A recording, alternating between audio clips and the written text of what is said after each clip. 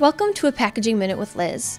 This week, I want to show you some interesting new packages that caught my eye.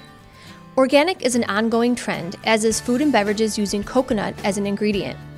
Nutiva, the world's leading brand of coconut, chia, hemp, and red palm organic superfoods, announces its organic shortening packaged in BPA-free containers that feature a clean design and gold lid. Made with coconut and red palm oils, this vegan shortening contains no dairy, trans fat, soy, or canola. The product is fair trade certified and non-GMO project verified. New contemporary packaging for Hershey's miniature assortments officially hit retail shelves last month, the first packaging update since 2010.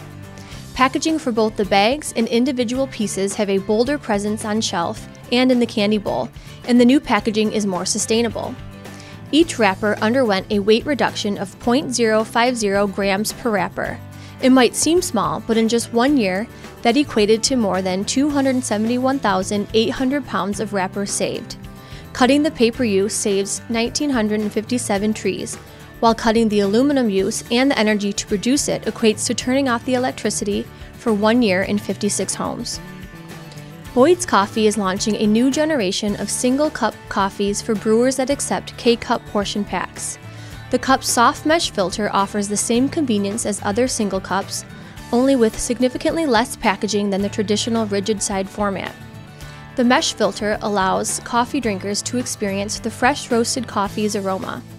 Popularity of the single cup format is growing among consumers.